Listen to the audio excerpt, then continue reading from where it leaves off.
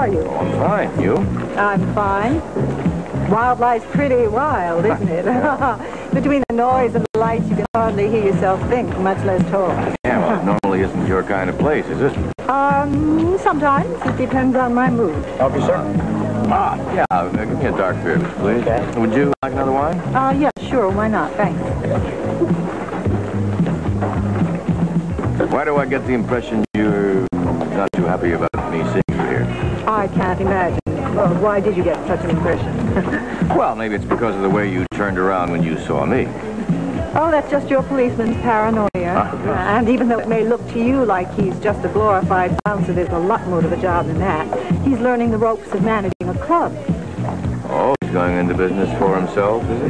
Well, you didn't expect him to stay here forever, did you? Wouldn't know one way or the other. Oh, well, he's not going to be here very long. He'll probably go on to buy a place of his own or go into broadcasting or something. Well, I guess I'd better get going. Got another stop to make. Check on a mugging. Well, I hope the mugger doesn't turn out to be one of my clients. Take care of yourself. Yes, you too.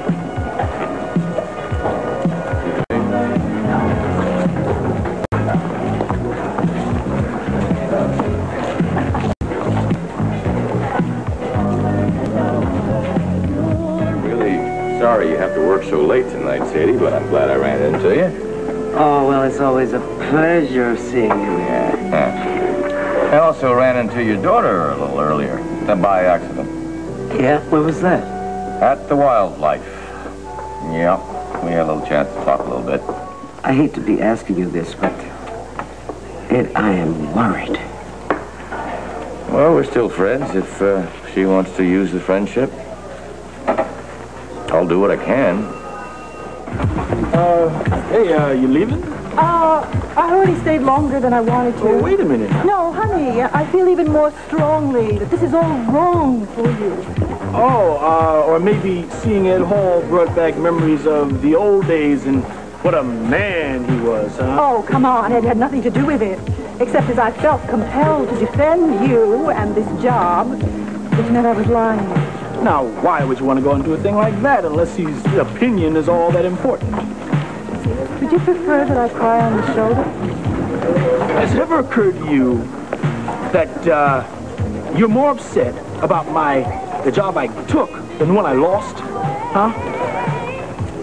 That's not true. Oh, yes, it is.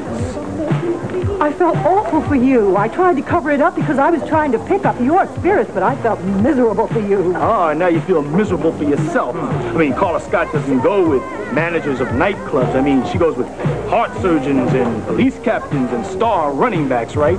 I think we better continue this at home, preferably tomorrow. I mean, I really cannot deal with this right now. Incidentally, I probably won't be up when you come home. Yeah, of course you won't. Because if you're asleep, you don't have to make love, do you? I cried last time. Oh, boy.